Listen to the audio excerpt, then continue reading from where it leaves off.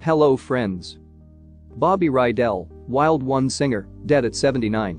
Bobby Rydell, 79, the singer who rose to fame as a South Philly teen idol with hits like Kissin Time, Wild One, and Wildwood Days, and maintained a career in show business that lasted 6 decades, has died. Mr. Rydell's death was confirmed by his marketing and event coordinator, Maria Novey, who said he died Tuesday afternoon at Jefferson Abington Hospital. She said that Mr. Rydell's death was unexpected, though he had many health problems, dating to 2012, when he underwent a double transplant to replace a liver and a kidney. Philadelphia DJ Jerry Blavat had booked Mr. Rydell to perform at the Kimmel Center in January, but the singer was unable to perform due to poor health.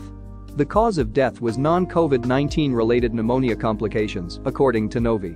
Mr. Rydell's wife, Linda J. Hoffman, was by his side at the hospital, Blavat said. Along with Frankie Avalon, Chubby Checker, and Fabian Forte, Mr. Rydell was one of 4 South Philly teen idols who found a national audience in the late 1950s and early 1960s through Dick Clark's Philadelphia-based television show, American Bandstand. Born Robert Rydell, he won a talent contest on Paul Whiteman's TV Teen Club show in 1950 and soon after changed his stage name to Rydell.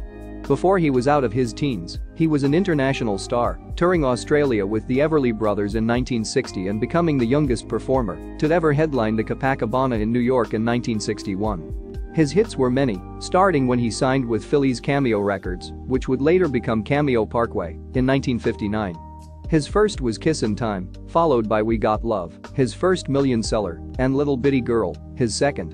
In 1960, he hit it big with a cover version of Domenico Modugno's Volare, and Wildwood Days, in 1963, became a song of celebration and nostalgia for generations of Philadelphia area Jersey Shore goers. Mr. Rydell, whose face adorns murals in South Philadelphia and Wildwood, kept performing, mostly with Forte and Avalon.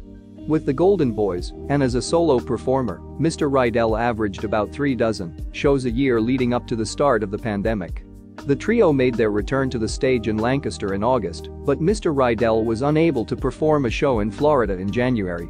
The singer Luke Christie filled in for him. At 74 years old, I don't think I'm a teen idol anymore. I mean, the fans are still there, God bless them. I mean, they come out, and I guess they remember back in the 50s how great everything was. It was really like the TV show Happy Days. And I think all of the fans that are still coming out to the performances, they remember that, and they want to reflect back to those specific years where, yeah, Bobby Rydell was a teenage idol. And that's a nice thing to have after so many years. Thank you for watching, friends.